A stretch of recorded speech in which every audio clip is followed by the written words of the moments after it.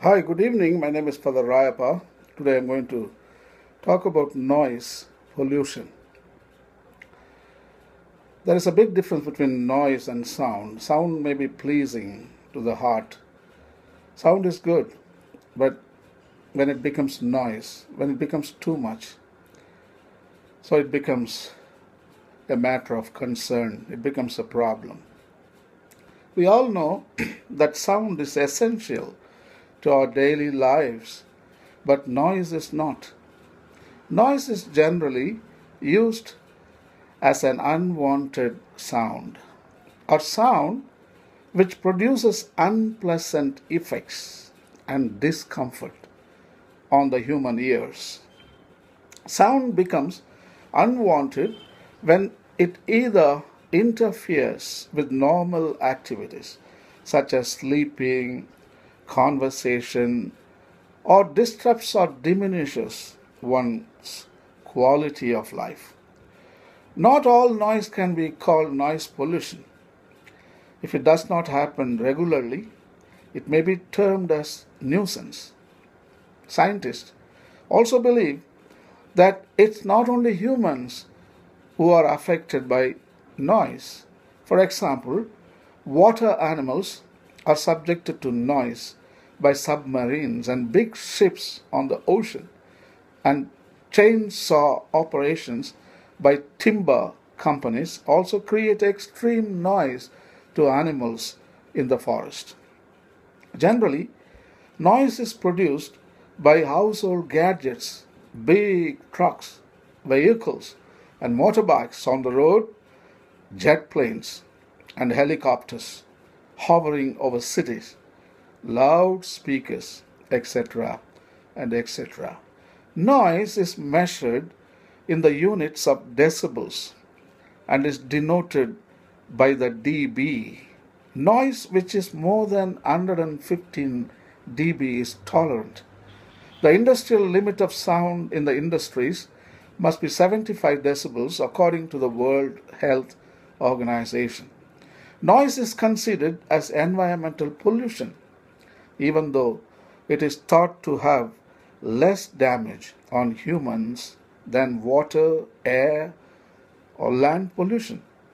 But people who are affected by severe noise pollution know that it is a massive issue that needs attention. Today in India, we are exposed to all kinds of noises. People talk loud, they play their tape recorders, and they even watching television, the neighbor, he increases volume and is disturbing the whole neighborhood. So in India, we have plenty of noise pollution. And Indians, we don't know and we don't value what is silence. So that is a big problem in India. So anyway, the definition of noise pollution is very in short, noise is defined as unwanted sound. That is a simple definition. And noise pollution is an excessive and annoying degree of noise in a particular area, in your village, in your institution, in your temple, in your church, or in your school, in your family. Every day we pollute. Noise pollution, every Indian is aware of it. For example, traffic is a noise pollution, airplane engines. So this all causes even loud talking. So noise pollution effects, there are hundreds of effects on human life and also on the other forms of life, on animals, even some plants. They don't like noise pollution, and it is a big problem in our modern world. So the effects are, there are many. One is permanent hearing loss. Many people become deaf because of exposing themselves constantly to the noise. Then comes high blood pressure. High blood pressure. People normally live a happy life when they are exposed to noise. Their blood pressure goes berserk. High blood pressure. People every day go to doctors for the treatment of high blood pressure. But the natural treatment is you live in an environment where there is no noise. It is that simple. You don't have to take any drugs or any medication. Just move out to your neighborhood or to your place, to your environment where you are experiencing silence and serenity. And also, insomnia. What is insomnia? The sleeping problems. Many people can't sleep because of noise. And people constantly lose their sleep. And it becomes a sickness that is called insomnia, unable to sleep. Normal human beings should sleep at least 4 to 6 hours. But because of noise pollution, people are unable to do that. So they end up in a sickness called insomnia. And labored breathing. And we find so hard to breathe because of noise pollution. Noise pollution puts enormous amount of pressure on human mind and human system and structure. It is like taking 100 kilograms and putting on your head and walking. So noise pollution is a kind of a pressure, maybe 100 kilograms, and you are unable to breathe. When you carry some stuff that heavy, you end up in labored breathing. That is what we find in Indian cities. And stress. Today, stress is a killer. Stress is the main contributor to the heart disease. We all know that. So, it is not the food that we eat. It is not the lifestyle. It's not the habit, after all, we cultivate. But it is unknowingly noise pollution that causes stress. Many people go to doctors, end up taking medication, even they undergo surgery. But the simple thing is, if you could avoid noise, there is no stress, there is no heart disease, and you live in healthy conditions. And also, noise can alter our brain chemistry, because human life is fully dependent on hormones that our body produces. There are hundreds of hormones, and one is dopamine, that's a pleasure hormone. And in a normal, healthy, silent condition, dopamine is secreted in our body, and suddenly there is a noise, the dopamine stops, and cortisol, the stress hormone, begins to segregate. So we experience stress. So that is altered brain chemistry. And noise can alter the hormonal level in your brain. And also the increase in crime rate. People, those who live in a noisy neighborhood, they are prone to anger and violence. Even in olden days, when they were going for war, they used to beat drums, big noise. So that was instigating them to go and charge and kill other people. So in India, every day we live in anger and violent attitude because it is so much of noise.